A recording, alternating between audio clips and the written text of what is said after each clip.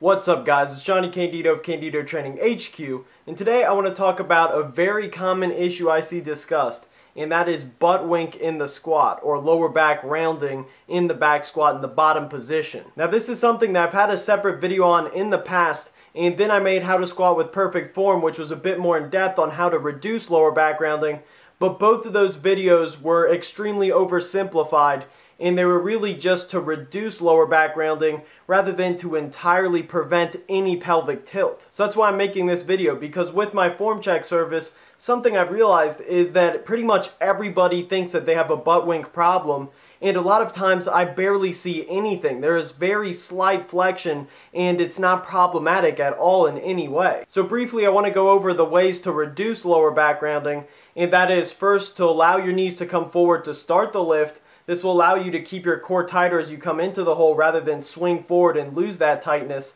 Then also to open up at the hips. And both allowing the knees to come forward and opening up the hips allow you to maintain a more vertical torso, which is extremely important because lower back flexion, lumbar flexion, occurs when there's a discrepancy between the hip angle and your torso angle. However, when it comes to the angle of your hips, I've seen a lot of people talk about making your hips essentially like a bucket that you don't want to spill as you go into the bottom of the squat.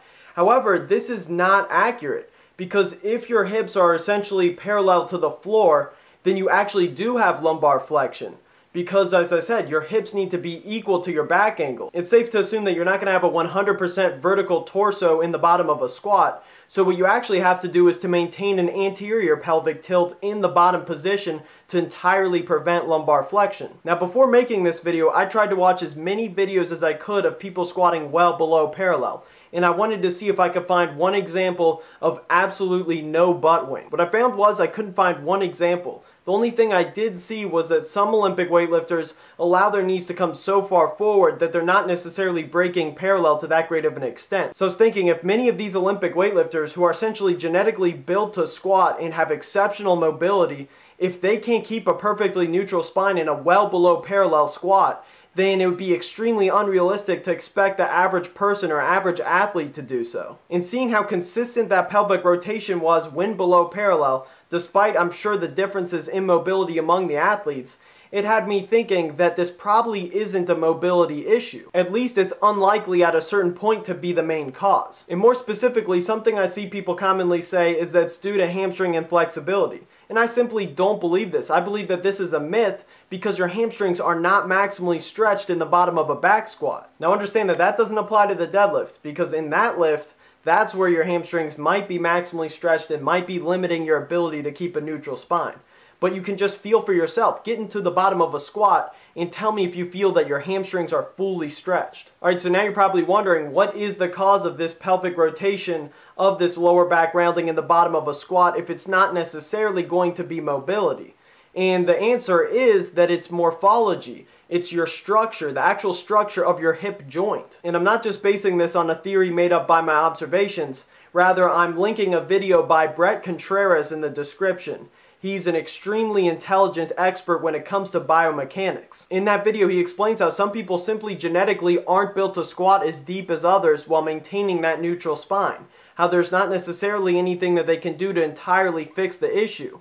However, he does also say that there are small improvements that they can make, and he says something quite interesting, that you can have slight lower back rounding and it's not necessarily that big of a problem. Now this gets to the point of my video. Assuming no extreme abnormalities, I believe that everyone should squat below parallel. So avoiding butt wink, trying to do whatever you can to avoid that, will prevent you from hitting proper depth. And in my opinion, this is the biggest problem. The fact that generally speaking, there's inevitably going to be some lower back rounding in a deep squat points to the fact that we shouldn't hyperextend our lower back during the descent, because doing this will just make the butt wink more drastic. Now I've seen some people essentially tuck their butt in before they squat at the start and try to keep their butt tucked throughout. Now you can do this to entirely avoid the butt wink, but the problem is now your lower back's rounded throughout the entire movement. Personally, I would rather have it just be rounded at the bottom position and then go back into proper alignment as quickly as possible. Okay, so not only do I believe that you should squat deep without worrying about lower back rounding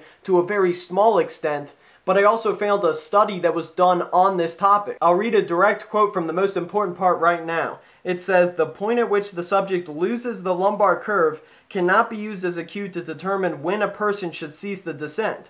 We suggest that kyphosis of the lumbar spine in deep squatting is a natural part of the squat movement when using loads equal to 50% body weight, and coaches should not prevent experienced squatters from allowing this to happen to the small extent in the research. The study also mentioned that a slightly increased stance width helped reduce the lower back rounding.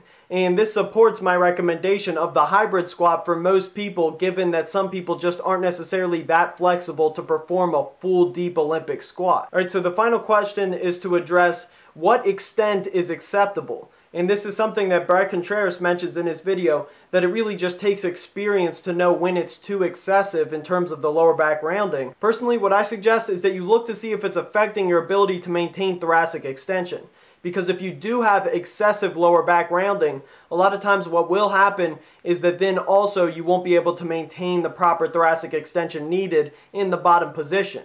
So usually if you're able to maintain this thoracic extension, then the lower back rounding still will occur to a slight extent, but it just won't be as drastic. And more specifically, what I recommend is that you try to build up the mobility to be able to overhead squat with a medium grip, which means not with a snatch grip like you see most people overhead squat, but just with around a shoulder width grip. And if you can do this successfully and hit depth, then in my opinion, you absolutely have nothing to worry about as far as butt wink or lower back rounding. Because that means you're able to maintain a pretty upright position and you're able to maintain lower back tightness, because you simply cannot overhead squat without your core being tight. Alright, that's it guys. I hope this video is helpful. Make sure to like the video to support the channel. Subscribe if you haven't already. And thanks for watching guys. Peace! The flabbergasted avalanche of ambulances near. The labyrinth of pan slab is adamantly here. No assignments, book of rhyming, and I'm drawing doodle.